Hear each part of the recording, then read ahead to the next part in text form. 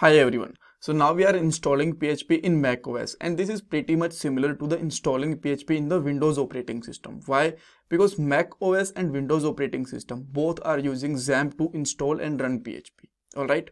So now let's move to the point. So first of all, we have to download the XAMPP for macOS. We have to install it. After that, we have to start the Apache server if this is not started automatically. And what is Apache server? Don't worry, I'll let you know whenever we'll reach to that point. After that, we have to create a folder and a file with the extension of .php so that we can run any small program to the PHP and check is PHP properly installed or not.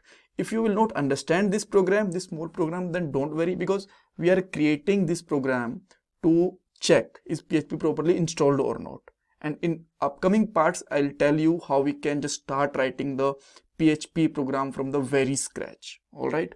So now what we can do, just open a new tab in a Chrome and simply put there XAMPP download. You can click over the first link, apachefriends.org site, and there you will find the list for XAMPP for Windows, for Linux and macOS. I'm downloading the latest version of the XAMPP. Once you will click over this, after 3 or 4 seconds, XAMPP will be start automatically downloading. If this is not starting, then again you can click on this link which is mentioned there specifically. All right, and here you can see that the link, the XAMPP is started downloading, but I already downloaded XAMPP 4 hours ago. So to saving the time, I'm just canceling it and using this one. All right, and I am just opening this XAMPP which I installed 4 hours ago in the Finder. Here you can see that. So once your XAMPP is downloaded, you can just double click over this, and after that dialog will be open. You can say that this is a XAMPP installer dialog. Again, just double click over this, over there, put the password, and that's all, and it will start installing. After that, it will ask some easy steps like next and service agreement and all. You can just do that, right? This will be not a big deal. Actually, you are doing with the almost every setup. Alright, so XAMPP is installed now. We can finish its installation, and once you will click on the finish installation, it will launch the local server on the browser. Here you can see that. Now you may have some questions like what is local server, what is Apache, what is MariaDB, PHP and Perl. I'm very sure you know about PHP, but other thing maybe you are not aware. So I'm just opening this same URL or just localhost like this over the Chrome browser, and now I'm telling what is this. See, local server means whenever you are running any PHP file, you need a local server that can execute the PHP files, and that is provided by the Apache. All right, first thing. Second thing, MariaDB. So whenever you are installing the XAMPP with PHP, it will also install the MySQL, and MySQL internally using the MariaDB, and Perl is the another programming language like PHP. All right. So if this server is not opening, like after installing the XAMPP, if you try to open the local host and this is not working, what you need to do, just search for the XAMPP there. Yeah, XAMPP. If XAMPP is why I'm not able to type, let me just open it again. Yeah, XAMPP. And if XAMPP is not there, then search for the manager OS X like this one. So this will just open the XAMPP. Here you can see that, and just go to the manage service.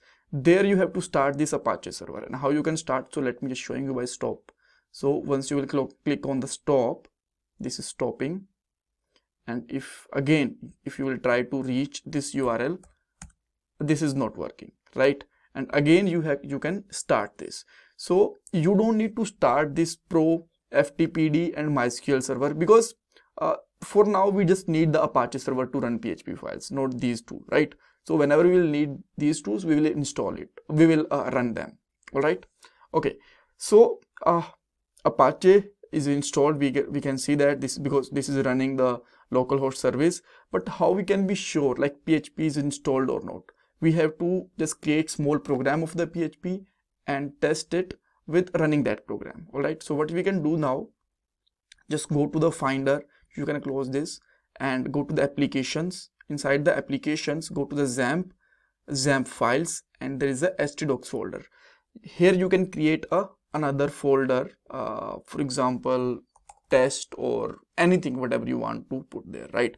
But keep in mind, this folder should be only inside the XAMPP and htdocs folder. After that, let's open this folder to the VS code editor, or you can use any code editor like Notepad++, Sublime, brackets, even Eclipse you can also use, right? So for that, simple is that I'm dragging it to the terminal, and once I'll dragging to the terminal will open inside this folder. Here you can see that this is the path. And now let's open code dot there, and once we will click OK, so this is the previous file. So what I can do there, I can just remove it. This is not saved there, right? So here you can see that there is no file inside this test folder, and there is no file in the VS code also. So what you need to do now, you just create one more file with index.php file name. The extension should be .php, or you can create any file name like index or abc, whatever you want to create. But keep in mind, the extension should be PHP, otherwise your PHP call not be run. So for a moment, I am putting there any code there, right? If you are not able to understand this code, then that's okay, because purpose of running this program is check is this code is running or not understanding you, not. All right, so in upcoming parts we will create some other program, and there we will understand each of the word of this program. All right, so I'm putting there 10 plus 10, and the output should be with 20 whenever we will run this program, and at last you have to put the question mark also. Save it, and after that let's open this folder to the localhost test, and here you can see that 20. But you can ask one question there, I did not mention that file name index.php. You can also do that, but result will still be same, because once you will create with any file with the name of index, that means you are just accessing the directly folder. So that's why you can just see that. If you are creating any other file, so let's say this file name is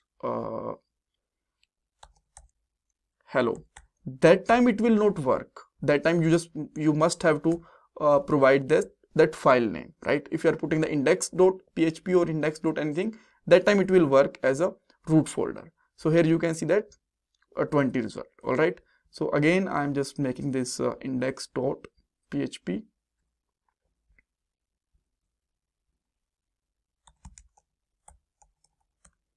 and again you can run it without file name. All right, so that's all for this part. If you have any query, question, you can ask me in the comment box, and thank you so much for watching this video.